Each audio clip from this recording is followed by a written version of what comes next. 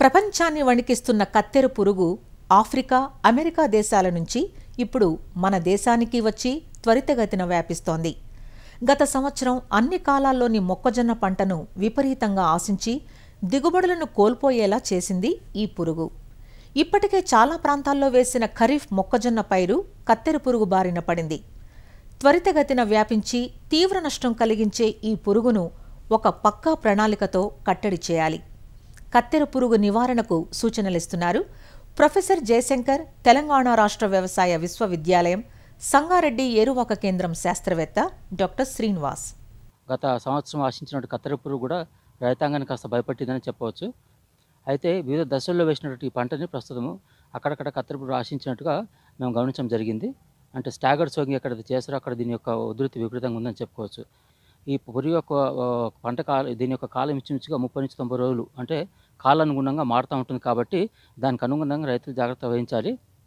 తల్లి పురుగు అవుతుందో పంట పెట్టిన వెంటనే అంటే మొలకొచ్చిన వెంటనే కింది ఆకులపైన కానీ లేకపోతే కాండం పైన కానీ గుడ్లు పెడుతుంది. ఈ గుడ్ల సముదాయాలు ఇంచుమించుగా 100 నుంచి 200 వరకు ఉండే అవకాశం ఉంటుంది. ఒక్కొక్క సముదాయంలో మళ్ళీ తిరిగి 60 నుంచి 70 వరకు గుడ్లు ఉండే అవకాశం ఉంటుందన్నమాట. ఈ వీటి యొక్క రంగు కూడా ఇంచుమించుగా క్రీమ్ కలర్లో ఉంటాయన్నమాట. ఇంచుమించుగా సన్నటి మన ముత్యాల్లాగా వరుసలాగా ఉండే అవకాశం ఉంటుందన్నమాట. సో ఈ గుడ్లు వెంటనే పొదిగేసి ప్రాథమిక దశలో ఆకులను గోకి తినడం మూలంగా ఆకులపైన తెల్లటి మచ్చలు ఏర్పడే అవకాశం ఉంటుందన్నమాట. ఆ తర్వాత ఆ గుడ్ల సముదాయం నుంచి వచ్చినటువంటి ఆ పురుగులు ఆకులను తినడమే కాకుండా రెండవ మూడవ దశలో ఉన్నటువంటి లార్వా పురుగులు మొక్కజొన్న యొక్క సుడిలోనికి వెళ్ళి సుడిని తినడం మూలంగా ఆకులను తినడం మూలంగా ఆకులు విచ్చుకున్నాక బయటకు వచ్చినప్పుడు వరుస రంధ్రాలుగా ఏర్పడడం రైతాంగం గమనించవచ్చు. సో ఈ దశ లోపల రైతులు జాగ్రత్త వహించాల్సింది కోరుతున్నాము. ముఖ్యంగా అంటే పంట పెట్టిన వెంటనే ఇంచుమించు ఎకరానికి ఇంచుమించు 4 లింగాకర్షకులు పెట్టుకున్నట్టయితే కనుక ఈ యొక్క పురుగు ఉధృతిని గమనించే అవకాశం ఉంటుంది. ప్రాథమిక దశలో 4 లింగాకర్షక పుట్టలు సరిపోతాయి. తదనంగా తర్వాత కాలం వాటి పెంచుకునే అవకాశం ఉంటుంది. ఆ విధంగా ప్రాథమిక దశలో ఒకవేళ గుడ్ల సముదాయాన్ని గమనిస్తే కనుక అంటే రైతాంగం ఎప్పుడు పొలానికి వెళ్తూ ఉంటారు. వెళ్ళినప్పుడు నలుమూలలా తిరిగి ఈ తల్లి రెక్కల పురుగు కానీ లేకపోతే గుడ్ల సముదాయాన్ని గమనిస్తే కనుక వెంటనే పీకి నాశనం చేయవలసిందిగా కోరుతున్నాము. గుడ్ల సముదాయం ఇంకా ఎక్కువగా ఉంటే కనుక వెంటనే ఈ వేప సంబంధిత మందులు పిచికారి చేస్తే కనుక అజాడాక్టిన్ అనేటువంటి మందులు వేప సంబంధిత మందు 1500 ppm సాంద్రత కలిగిన మందును ఎకరానికి 1 లీటర్ పిచికారి చేస్తే కనుక ప్రాథమిక దశలోనే ఈ గుడ్లను నాశనం చేసే అవకాశం ఉంటుంది.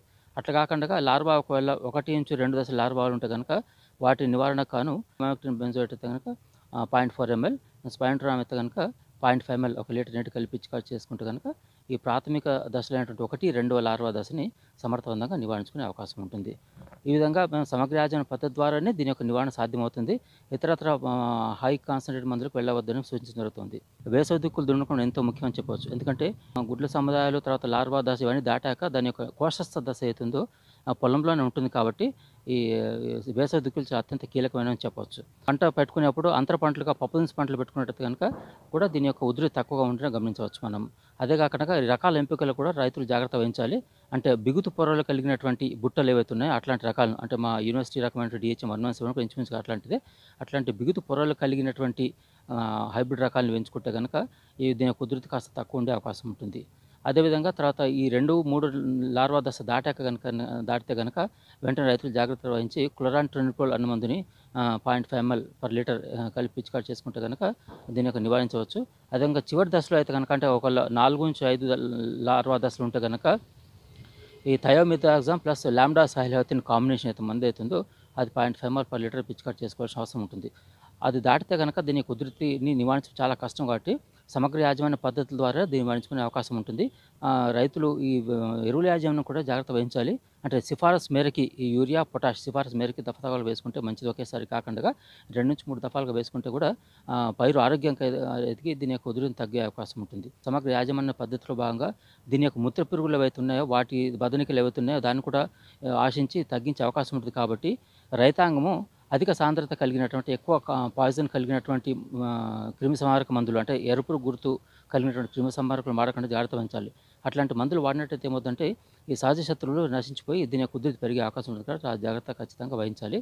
రైతాంగం ఇంకొక ముఖ్య సూచన ఏంటంటే కేవలం పురుగు మందులపైనే కాకుండా పొలంలో అక్కడక్కడ మనకి పక్షి స్థావరాలు ఏర్పాటు చేసుకుంటే కనుక అంటే రైతులకు భాష చెప్పాలంటే పంగల్ అంటారు రైతులు.